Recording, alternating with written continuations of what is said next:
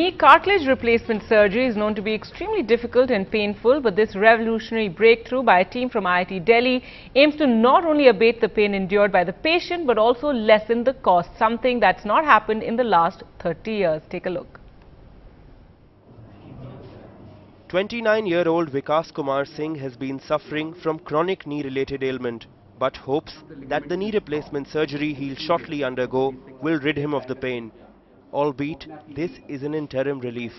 It's very difficult to reproduce the natural cartilage, which we call as the hyaline cartilage. So all attempts at recreating a hyaline cartilage meet with some amount of failure.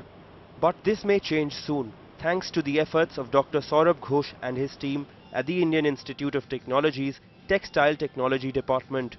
Their new breakthrough, the 3D printed bio-ink knee cartilage.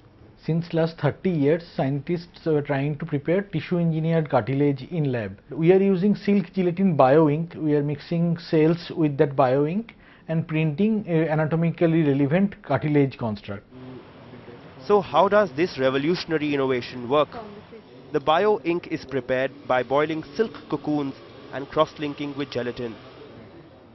This silk gelatin composite, when mixed with stem cells, is similar to the elements present in the human knee cartilage.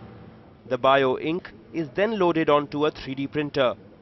Then, the dimensions of the defected part of the patient's cartilage are entered into a computer-aided design software, and the tissue is then printed by this robot.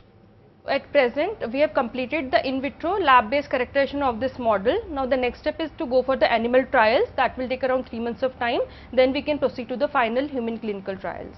Imagine a patient is undergoing knee cartilage replacement surgery.